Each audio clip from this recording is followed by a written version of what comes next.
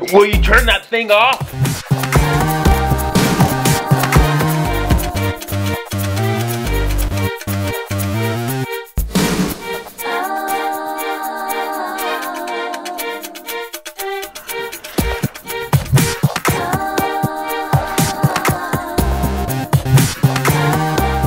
Today we're going to Milan, the fashion capital of Europe.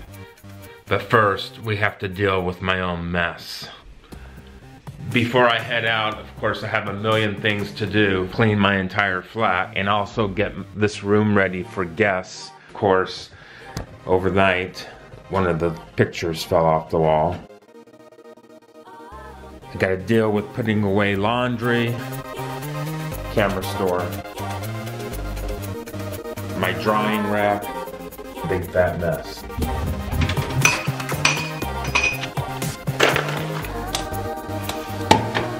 I thought I'd use this time to tell you something that is very important. And what I want to say is,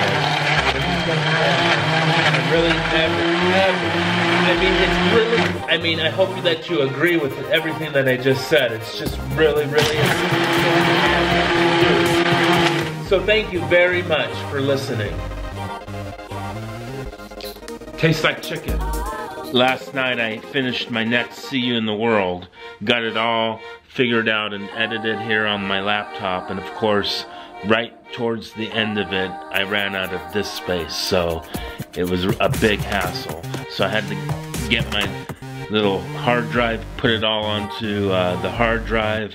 And that took an enormous amount of time, believe me. Now I got to detach the hard drive, attach it into my main computer on my desk, and then send the episode to YouTube. Of course, desktop isn't turning on. Okay, I cut out all the part where I had to figure out what was wrong with my computer. It wasn't turning on. It finally turned on. The keyboard wasn't working. It now works. Now I'm going to plug this in. Of course, I'm in a rush today, so that's exactly why all this is not working right. And then I'm drinking chicken. My latest episode of See You in the World, I'm going to transfer it over to YouTube. Then when I'm on the train to Milano, I'll check it all out and make sure that it's all okay.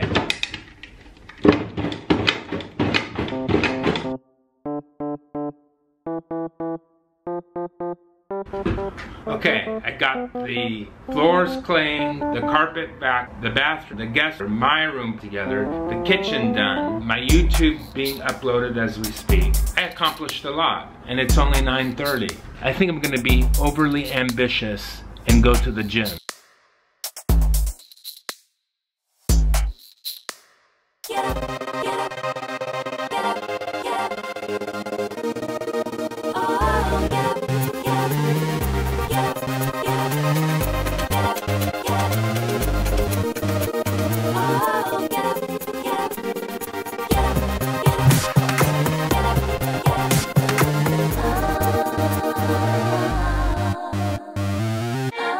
I am in a little bit of a rush today. I usually just have insalata during the week. Lettuce all ready to go. Onions, so put a few onions in there. I have peppers, cucumber, so far no fat. Cut up carrot, some olives, a little bit of fat, but it's like olive oil, so it's not bad.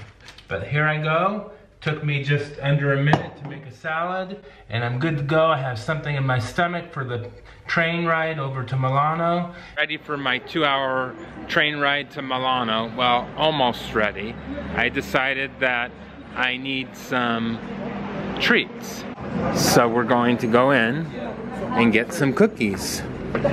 And Monica's working. She's shy. She doesn't like to be on camera. How are you? You're working. I always see you on vacation on Facebook. All pictures.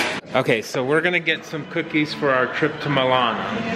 So, hi, this is Monica. She doesn't know how to bake, Do you know how to bake? Yes. Okay, do you bake these cookies? She bakes them at home, but she only sells me store-bought cookies. I think we want, that one looks really good. Those, I need a couple for my trip to Milan. You went to Milan? Yeah. Do you want to come? That means no. See, she said no. Okay, so I think I want the dark chocolate, milk chocolate. And that's all, I'm on a diet. I like traveling by train. You just put what you need on the packages.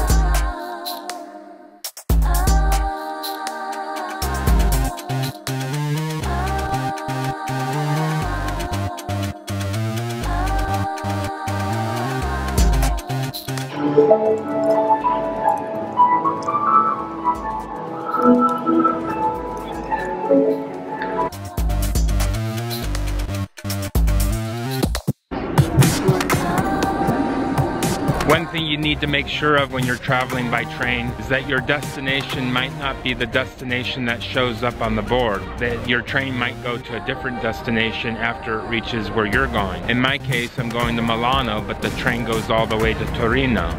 So you just need to make sure that what your ticket says, the time of departure, it matches the train number, and then you're all set. I really love using Airbnb for traveling. It's super convenient and easy to navigate. I have my reservation here to Milano. I just open it up, click on the address, it tells me where to go. Also, it tells me how to get there. Just as easy as that.